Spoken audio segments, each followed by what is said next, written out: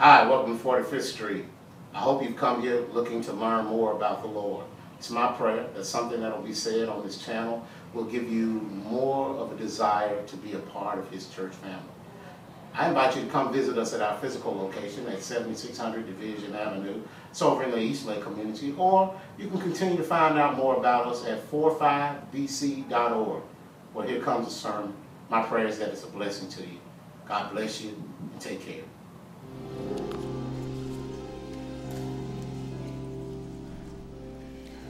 Let us pray.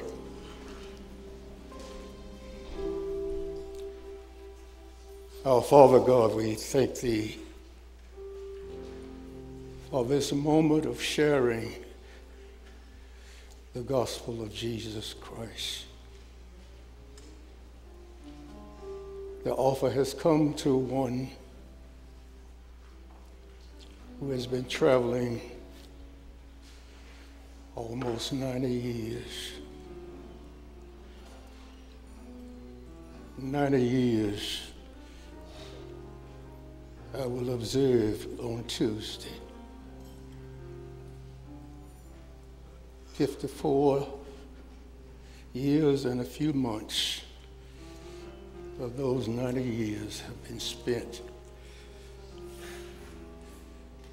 in leading God's people and sharing the word. And I'm not tired yet. Even though my body is worn and feeble, but my mind is stayed on Thee. Help me today as I share this word with your children. May your word reach their hearts. And if there's someone in the audience who does not know you, we pray that the word will touch them and they will come crying, saying, "What must I do to be saved?" And if there are backsliders who have gone back into the world, we pray that this word would touch them and they will come back home. Thank you for this opportunity. Thank you for the pastor who has given it to me. And thank you for the congregation who is sitting to listen to your word. In the mighty name of Jesus, we pray. Amen. Again, I want to thank the pastor. He didn't have to do it. This is his responsibility. He has a right to share it if he so desires.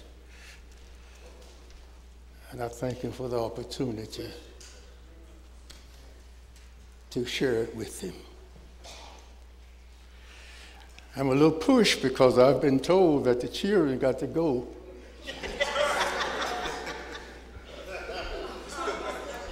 And I need to be through at a certain time.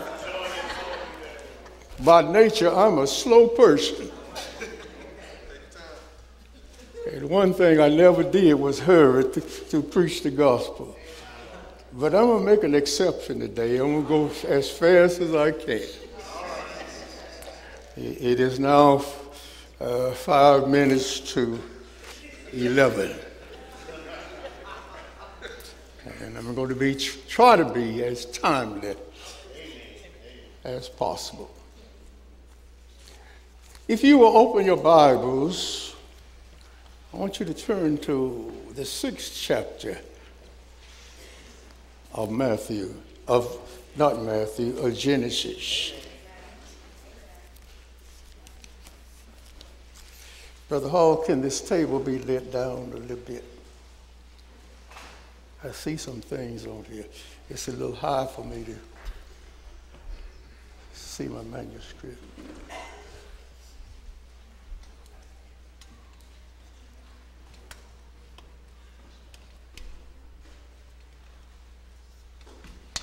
That's good.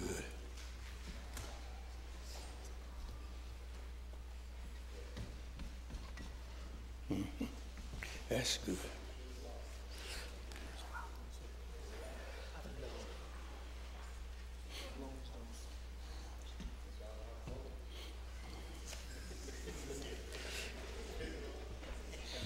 That's fine.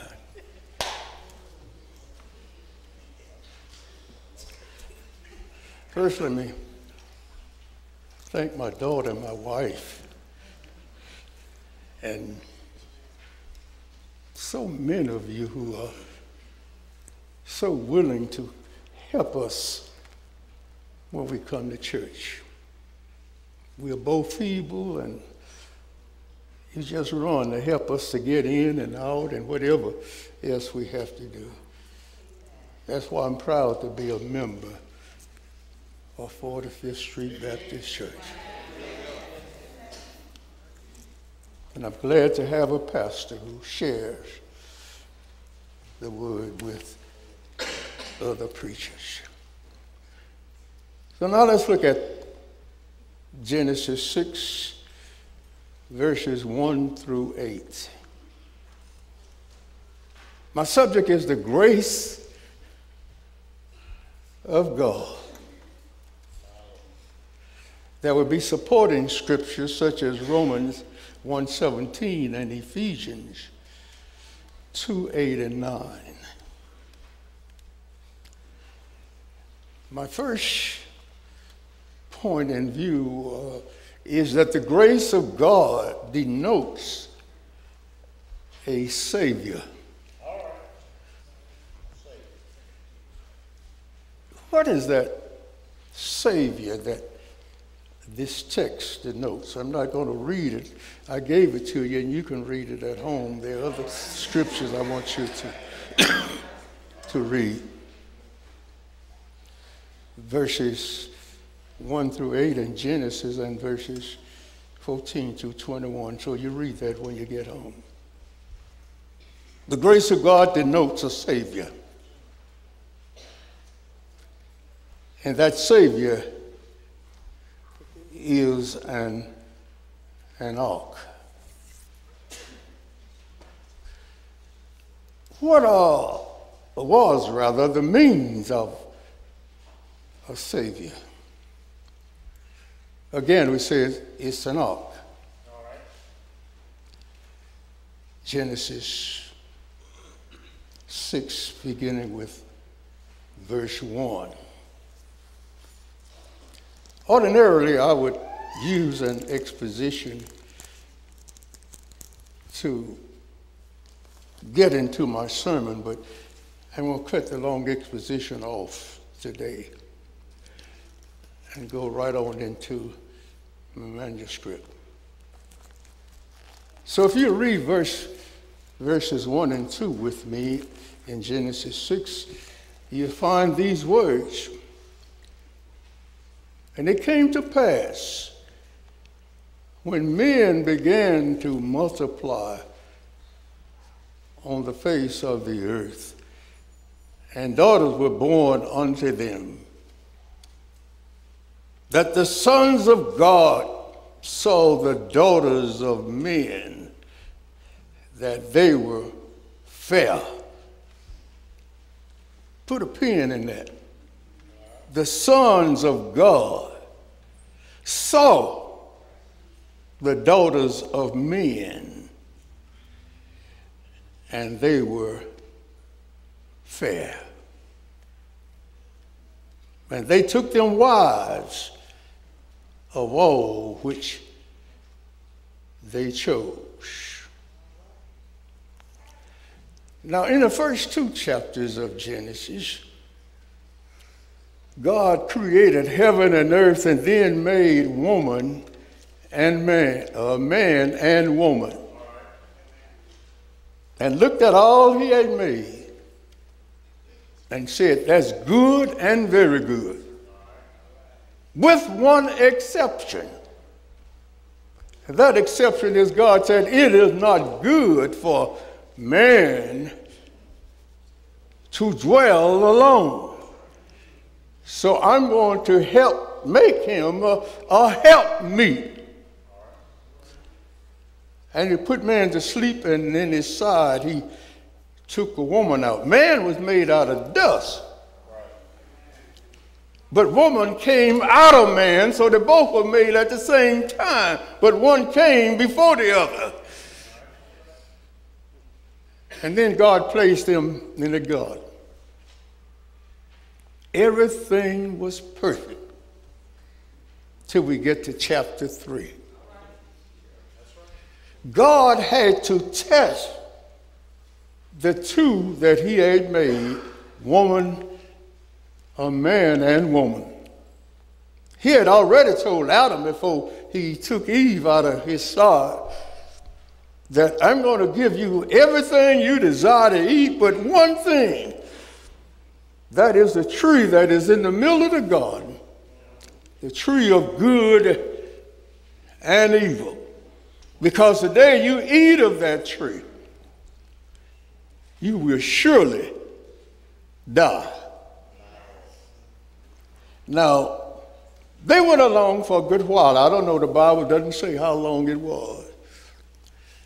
Until one day, I believe, Eve stole away from Adam. And she was looking at that thing that God had told them not to eat of. It's not good for a woman to leave her husband all the time. But she was standing there all by herself for a little while. And while she was there, Satan presents himself.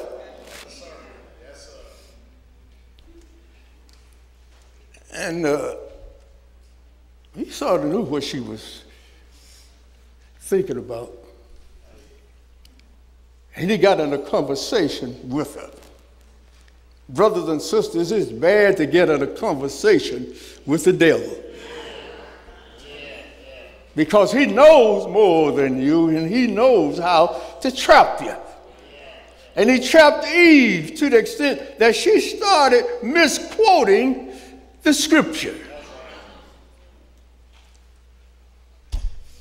And then she started looking. Now the text says that the sons of men began to multiply, and they started looking at the woman. So from the text, man was looking, but Eve was not the first one to look. Man was looking at the daughters of men who had multiplied because of marriage. Now, if you want to really know something about a person, just ask a woman. Now, even though the text said that man saw the women and they were looking, see, when you look too long, you start lusting. And when you start lusting leads to desiring. And desiring leads to taking. Eve looked, a vicious look at that tree. She desired that tree. That tree looked good.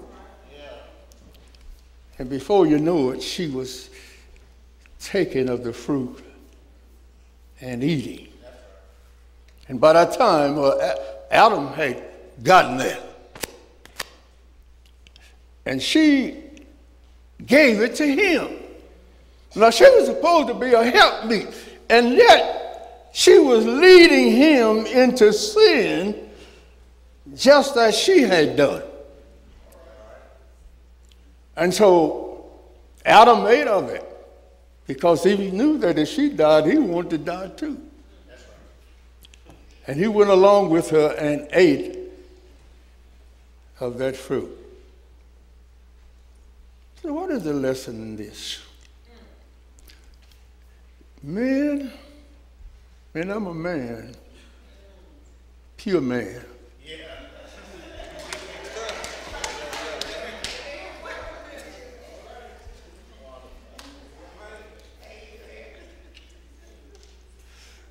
And God said to the man, don't look on a woman to the extent that you start lusting after. Because next that comes in line of when you lust after,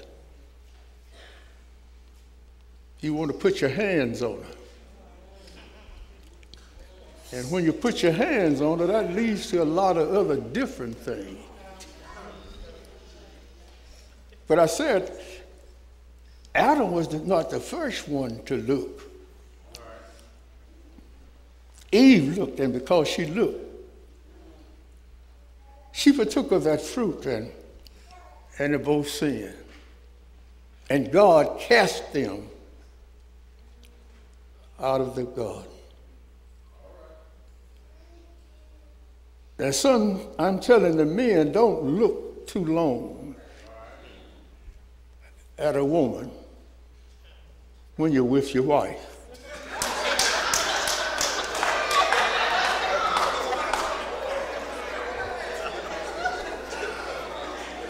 Because the very moment that another woman works up, your wife's going to start watching you to see if you are looking at that woman.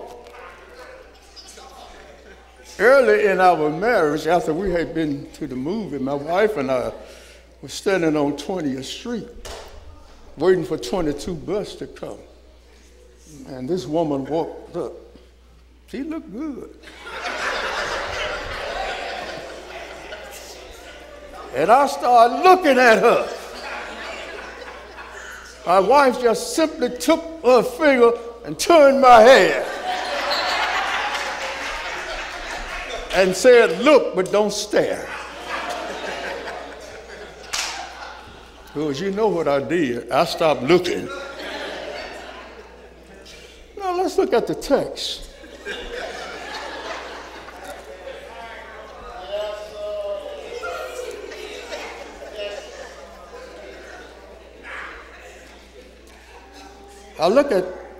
I started at verse 1 and 2, that the sons of God saw the daughters of men, that they were fair, and that they took them wives of all which they chose. And God didn't like that because he had two different groups of people. You had the godly folks, and you had the ungodly folks. And there's always more ungodly folks than there are godly folks. Even in this community, you'll find more folks who don't know God than those who really know God. And so God told them not to look too long. And since man started looking, the godly man started looking at the ungodly women, and they took them as wives.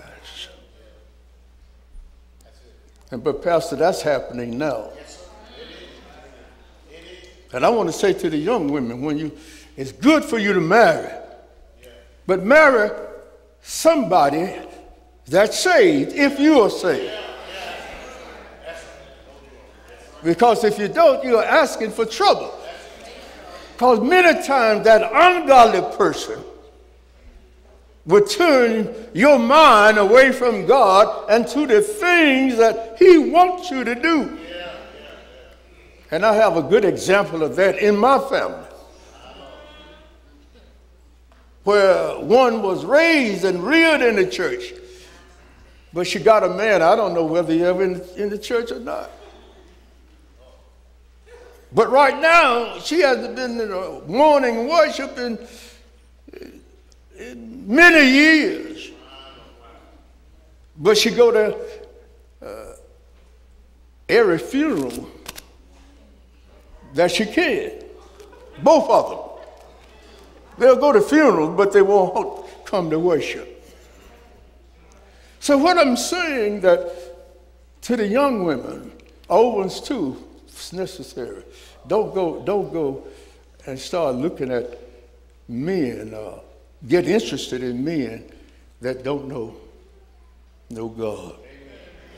And God was not pleased with that.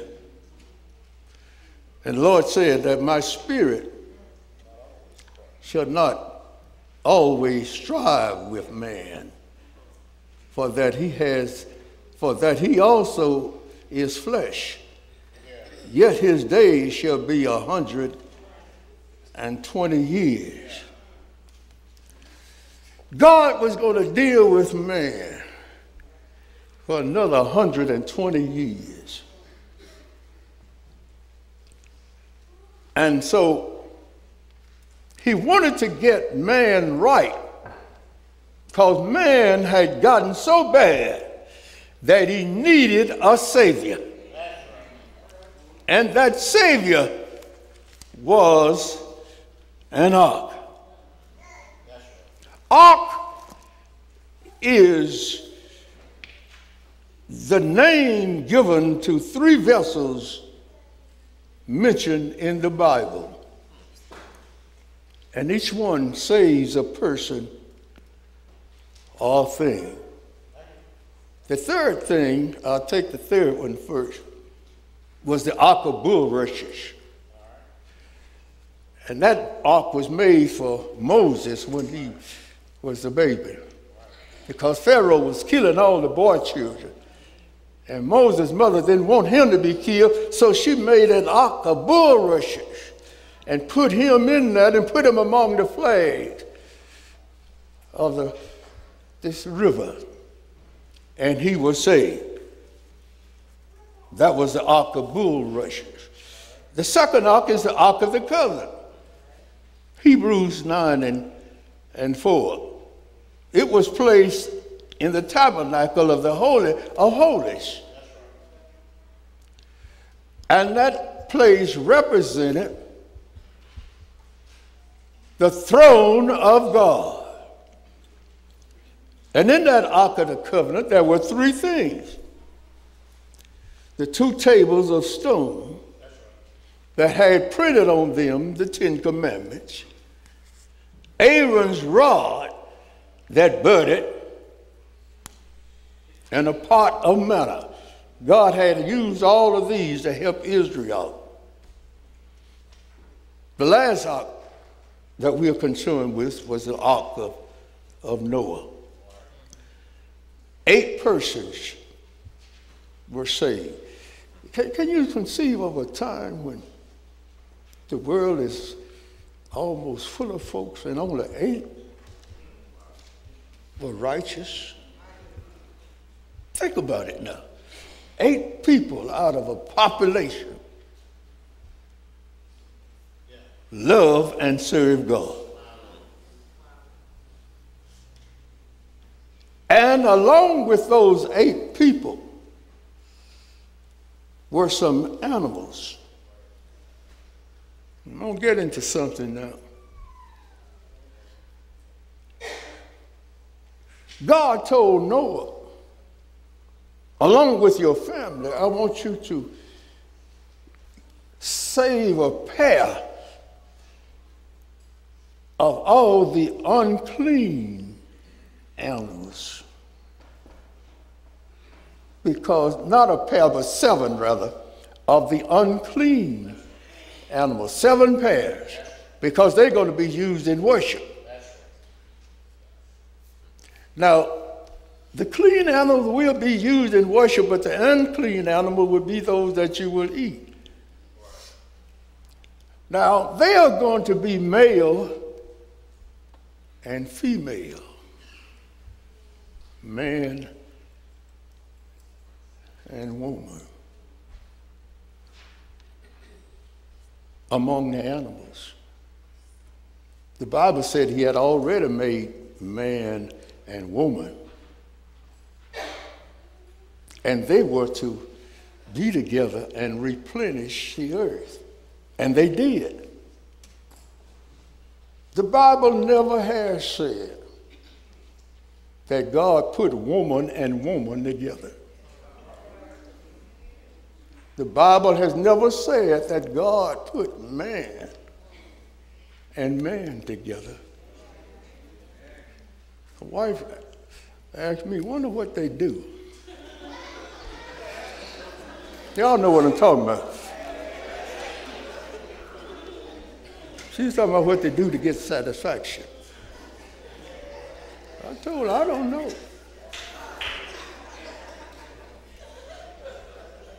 And right now, there is a controversy in this country where the Supreme Court, the highest court in the land, in 16 states has said that woman can marry woman and man can marry man.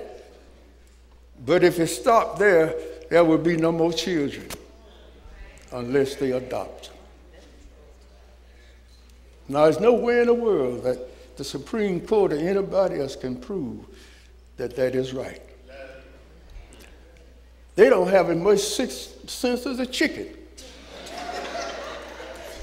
I've never seen a hen snuffing up behind another hen. It's always a rooster.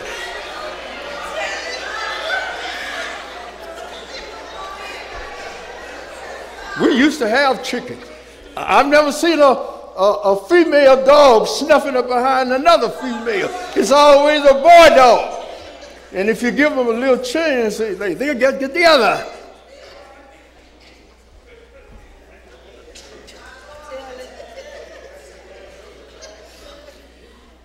Man ain't got as much sense as a rooster.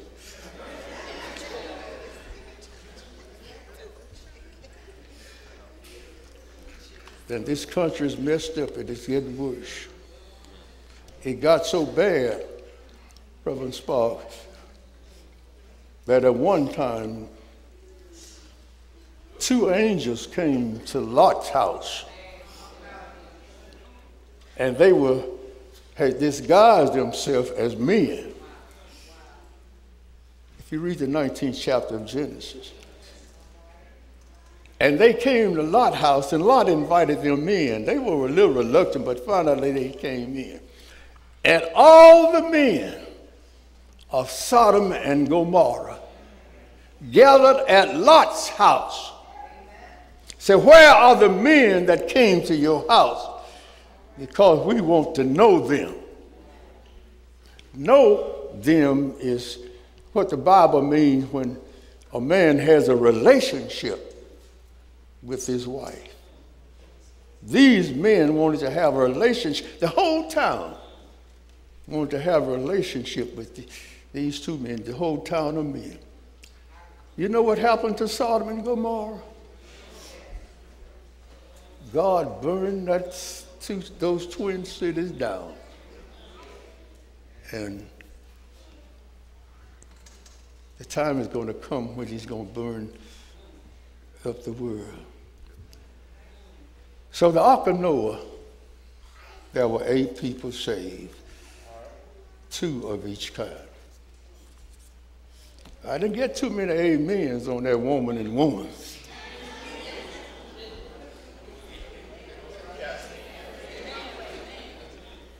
I just hope that we don't have that here. I don't know, but I just hope that. The task of building the ark was given to Noah. And he went on and built the ark.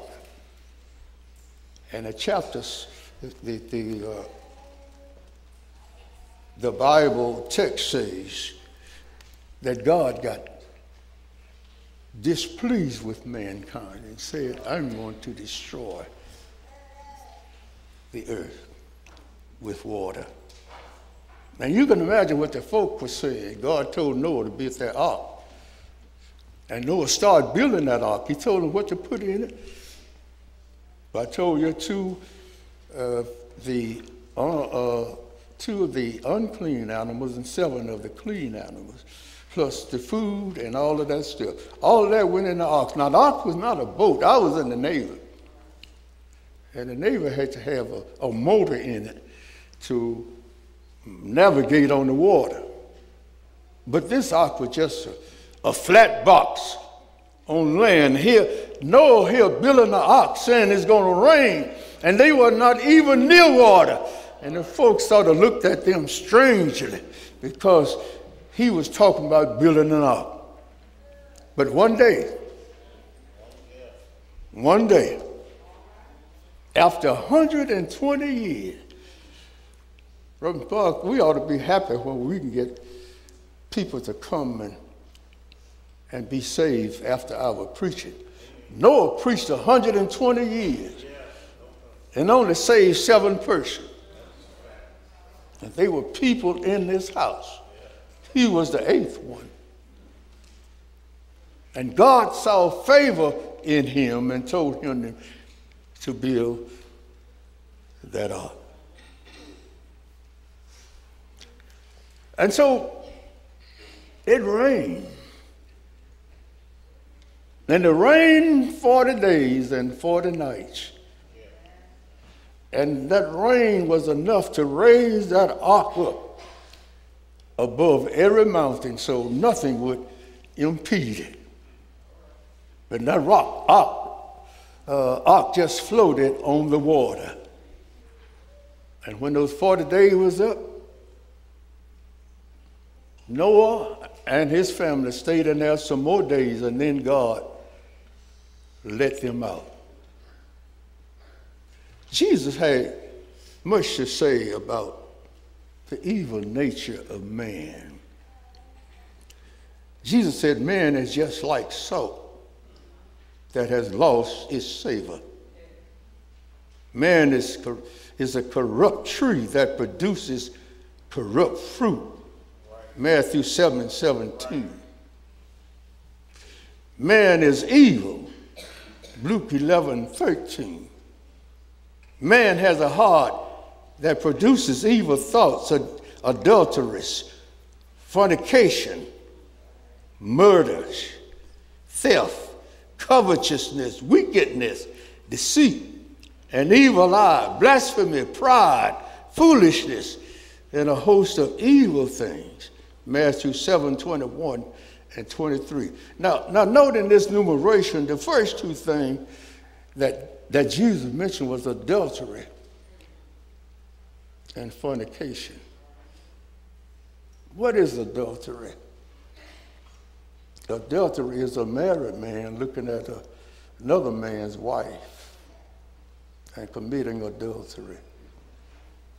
That's funny. That's adultery. Fornication is single folk.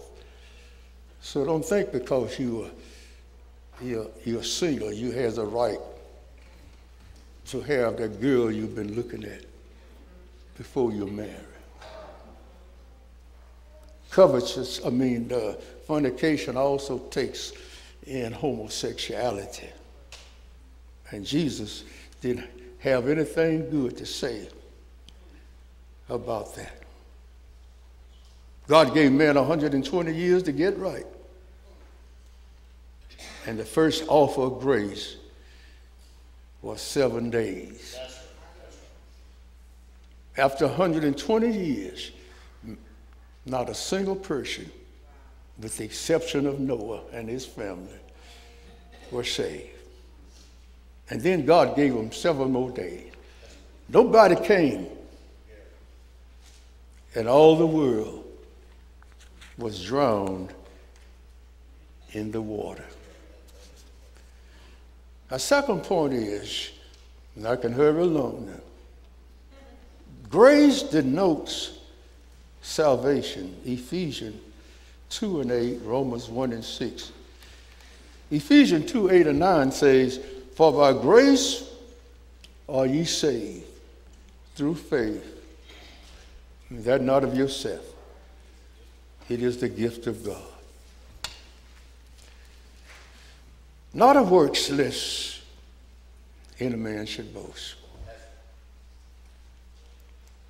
And then Romans 1:16 said, for I am not ashamed of the gospel of Jesus Christ, for it is the power of God unto salvation to everyone that believeth, to the Jews first, and also to the Greeks. Both scriptures read faith is the only way of receiving salvation. That is faith in God.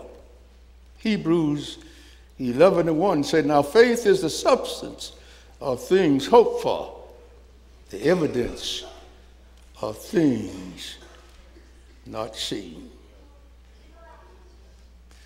So, what is substance?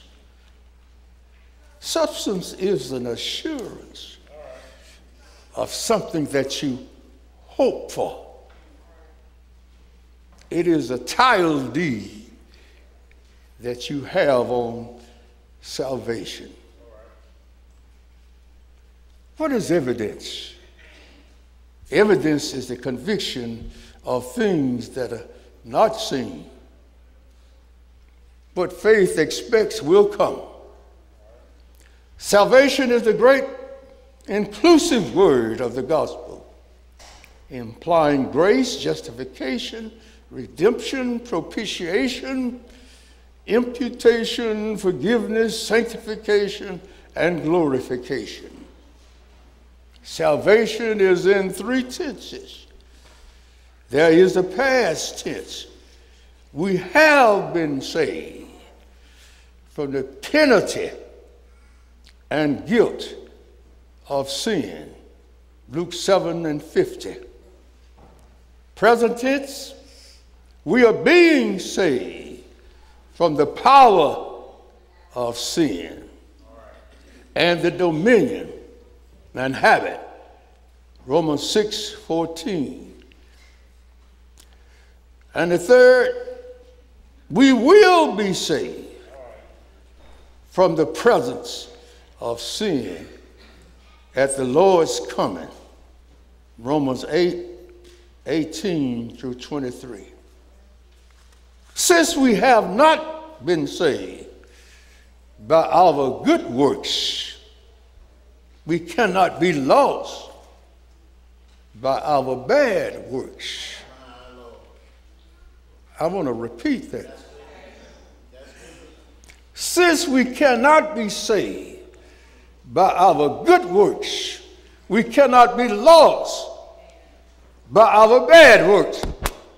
Man can't do anything to himself that will cause him to be lost. It's not what he does, it's what he doesn't do.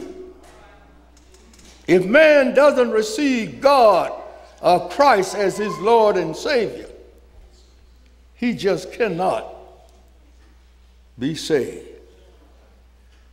So, salvation is a gift, not a reward. Salvation cannot be of works because the work of salvation has already been completed. And that is the work that God does for us. And it is a finished work. That work was done on Calvary when Jesus died for our sins. We can't add nothing to it. We can add nothing to it. We dare not take anything from it. When Jesus died, the veil of the temple was rent in twain, from the top to the bottom, signifying that the way of God was now open. There is no more need for earthly sacrifices. Our sacrifice, the Lamb of God, has finished the great works of salvation. God did it all. And he did it by his grace. Sin worked against us, and God worked for us. God now works in us to make us more like Christ. And Christ used three special tools to make us like he wants us to be. The first tool is the Word of God. I admire how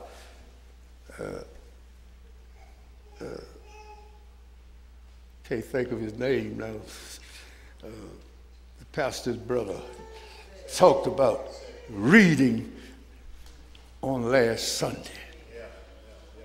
I'm wondering how many of you have read God's Word this week. You can't teach a Sunday school class if you don't study God's Word.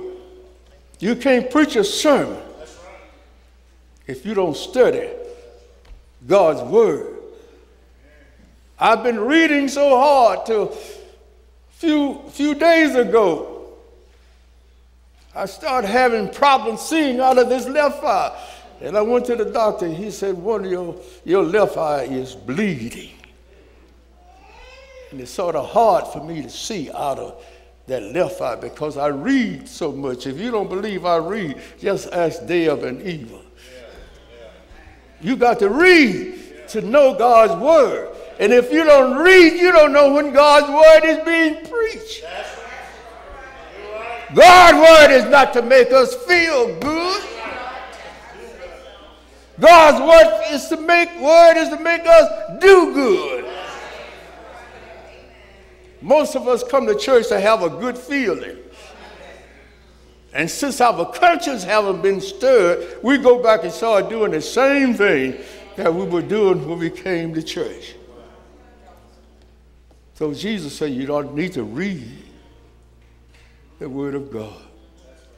This church passes out little daily breads, and I wonder if you read them every day. Some good points in that book. Read it. That's one of the first things I want to do when I get up in the morning. Read my daily bread. Get a good start with God. The second thing is prayer. Ephesians 3:20. As we pray, God's Spirit works in us to release power. And then this third thing is suffering. Suffering is a part of life. We're not going to get around suffering. Suffering came in with sin. God told a woman she's going to suffer in childbirth. And there's another time when some women suffer during the month. And I've had experience with my wife with that. One day we went to Bible study, and she started suffering with pain. And we were meeting at a person's house about a half a block from her mother's house. And she got so weak and hurting, I had to literally pick her up and take her a half a block in my arms before the doctor came. We're going to suffer. I'm suffering now. Every day I have some pain. But thanks be to God. Suffering leads us back to the Word. The Word tells us that God is always with us. All we got to do is trust Him. And finally, grace of God denotes security. Now, I talked about the ox. I'm coming in them. And the ark is a good picture of Jesus Christ. I'm going to read you a word about the ark. I'm going to give you a picture. I'll give you Jesus Christ. God Himself proposed and planned the ark, even to the most minute detail. God Himself planned the coming of Christ to save man even before the foundation of the earth. Ephesians 1:3 and 4. Number 2, there was only one door to the ark. Jesus Christ is the only door to salvation. He's the only way to enter the presence of God. Because he says, I am the way, I am the door. Number 3, God gave the provision for light within the ark. One window, and opening a skylight ran around, all around the ark. It ran within 18 inches of the top. God has given the provision of light to the world. Jesus Christ is the light of the world. Some kind of pitch, probably some form of tar or asphalt, covered and sealed the ark. The Hebrew word for pitch is kopher, and it means atonement, to put us at one with God. And that atonement covers our sins. The blood of Jesus Christ covers the sin of the believer, cleanses and seals the believer before God. Next, God himself gave the great invitation to come enter the ark. God invites man to come and enter the ark of safety and security of his Son, the Lord Jesus Christ. God says, come. Jesus says, come unto me, all you that labor and are heavy laden, and I will give you rest. Take my yoke upon you, and you're going to be all right. Spirit says, come. Let him that heareth say, come. The ark saved Noah and his family through the waters of judgment. Jesus saved the believer through the waters of judgment. The waters of baptism symbolize the saving work of Christ for the true believer. Peter used the ark and the waters of the flood to illustrate this point. Next, God called Noah to separate from the world, from its wickedness, evil, and doom by entering the ark. God now calls people to live a life of separation from evil through Jesus Christ. He separates us. The ark was the salvation of both Noah and his family. Jesus Christ is the hope of salvation for all families. And Pastor Sparks, I'm so happy today that my wife and I have been married 66 years, and from that marriage, God blessed us with 2 children. Both are saved. Their children are saved. Their children's children are saved. Naya and Stephen are saved. Right here. All in the Johnson's family, between Eve and George, are saved. One is a preacher. He preached here, and I'm glad I heard him preach. I'm going to hear him preach in a few days when we go to a family reunion in California. Get your family right. Don't let your children go anywhere they want to. Noah saved his family. And finally, God kept the door of mercy, the door of the ark, open right up until the end. But when it was time for judgment, the door was shut. God has his ministers. Brother Spark is a minister and a pastor. I'm a minister and pastored for 42 years. He has ministers all over the world preaching the gospel of salvation. God has opened the door of mercy today, but the end is soon coming. How like we are according to how the world was. God had to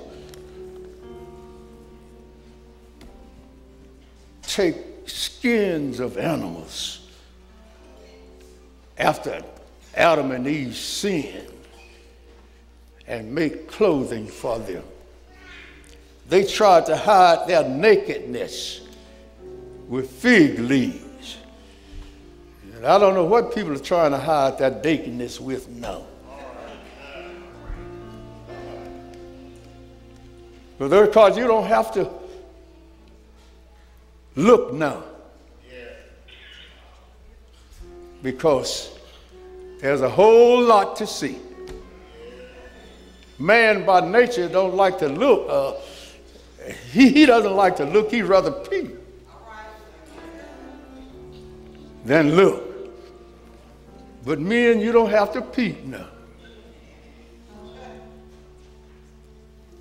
And since Adam and Eve were naked, they were naked of God's righteousness and holiness. And they thought they could cover that up.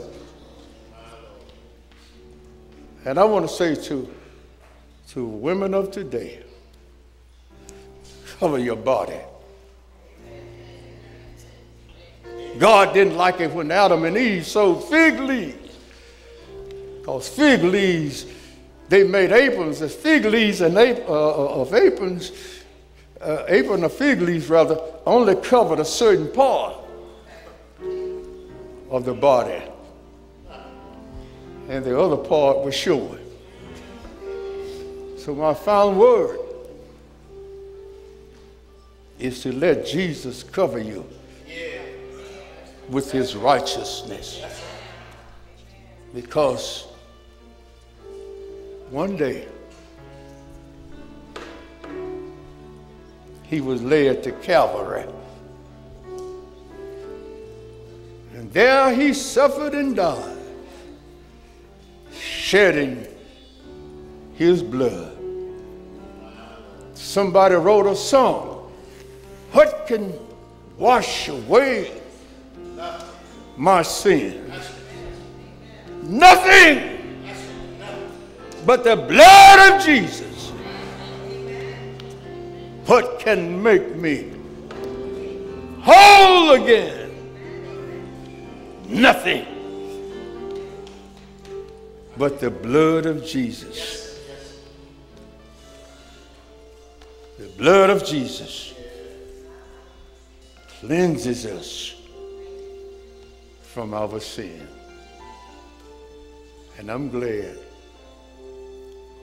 that many of you, or maybe most of you, sitting here have been washed by the blood of Jesus. If you have not, the pastor will come and give you an invitation to come and receive the Savior, the Lord of life. Amen. Amen. Let's thank the Lord today for Reverend Johnson.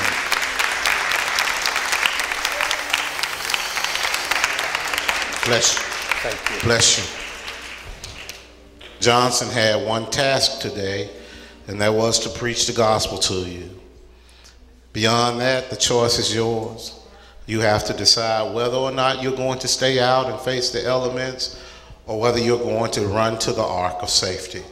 The ark of safety, of course, is life in Jesus Christ. And you have to determine which place you'd rather stay. But just as sure as he preached about Noah, the storm will come. This time it won't be water. It'll be fire. Will you be in the ark of safety? The ark of safety is Jesus Christ. Jesus Christ, yes, sir. Jesus Christ. He died for you, and God resurrected him for you. So today is the opportunity. Now is your chance. As we open the doors to the church, the choir is going to stand and sing a song. If you've never been baptized, if you've never accepted Jesus Christ as your own, now is the time. If in fact you have been baptized and for some reason you find yourself now peeking on the inside of this ark, now's the time for you to come back in and fellowship with us again. Or maybe you've been a part of another church congregation and today you've decided you want to make 45th Street your home. Whatever the case may be, the doors of the church are wide open for you. Whosoever will, let them come.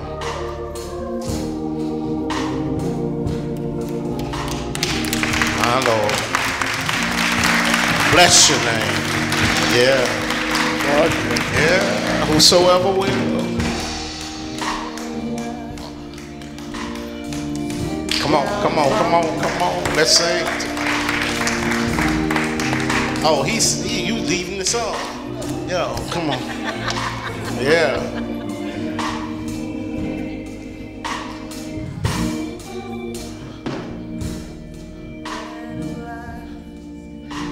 Sent down from glory. All right. Amen. Many things you were on earth, a holy king, a carpenter. You are the living word, say. Sent down from glory. Many things you were on earth, a holy king, a carpenter. Say, awesome ruler, gentle redeemer. God with us, say, the living truth, and what a friend we have in you. You are an awesome ruler, gentle redeemer. You're God with us, the living truth, and what a friend we have in you. Say Jesus, Jesus, that's what we call you, yeah. Manger born, yeah. The Lord on a tree died to save humanity. Say it again, say it again, say Jesus, Jesus, oh, that's what we call you. Manger born, put on a tree, you died to save humanity. Jesus, Jesus, that's what we call you. You manger born, put on a tree, you died to save humanity. You are the living word, say, Jesus, Jesus, that's what we call you, yeah. Manger born, put on a tree, you died to save humanity. Say, oh.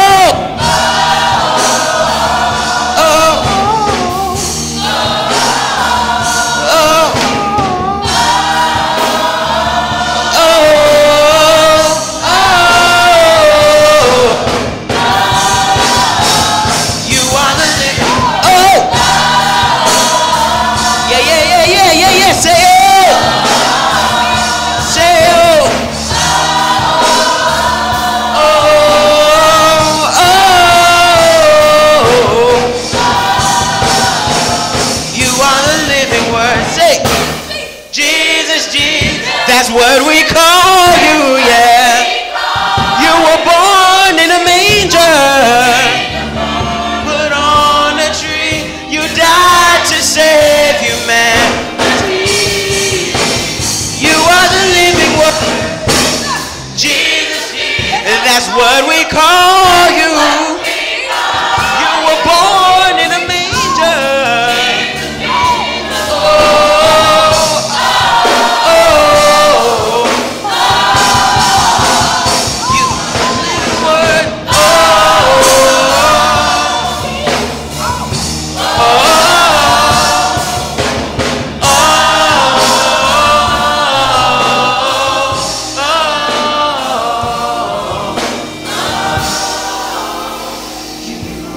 Bread of heaven, send glory, many things you were on earth, yeah. A carpenter, you are the bread of heaven, sent down from glory, and many things you were on earth, a holy king, a carpenter. You are the living word.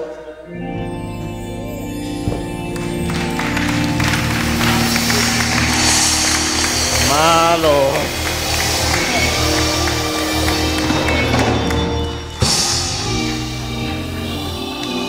Nakia has come to us today, and she is a student at UAB and decided she wants to, a student at UAB.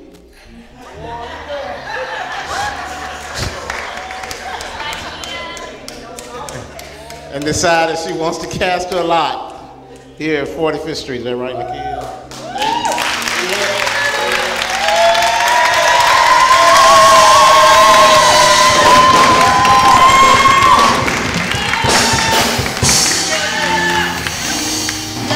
I believe that's what happens.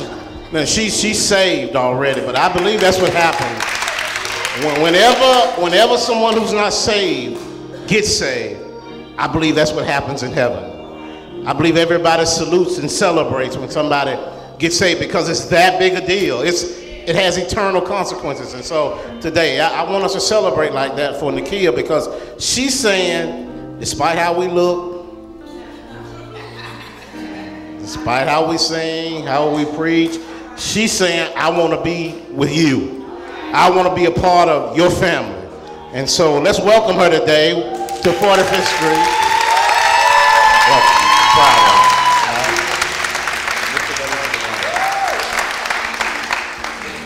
I'm not going to tell you why she got on that Auburn shirt, but it ain't because she like Auburn so much, I can tell you. I'm running for my life.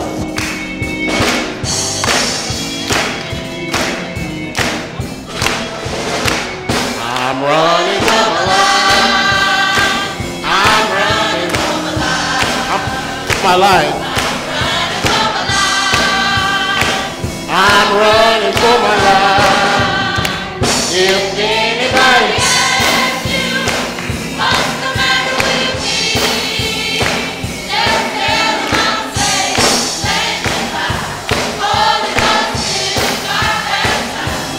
I've got Jesus on my side.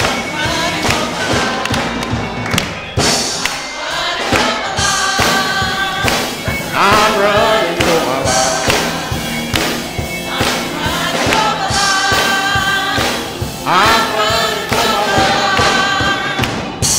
If anybody asks you what's the matter with me, just tell them I'm saved, sanctified, Holy Ghost filled, I've got Jesus on my side. I'm running for my life.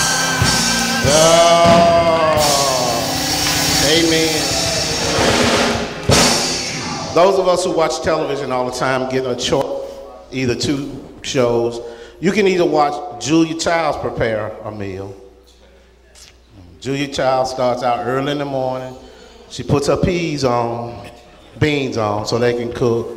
She puts her roast on after she's marinated it, and you sit down and you enjoy the meal she's prepared. Julia Child's meal is not meant to be eaten quickly. It's meant to be enjoyed. It's an experience. You cannot eat it quickly. Y'all used to Rachel Ray. You know who I wasn't gonna say, but y'all used to Rachel Ray.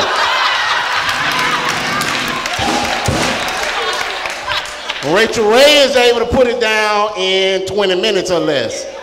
For $40.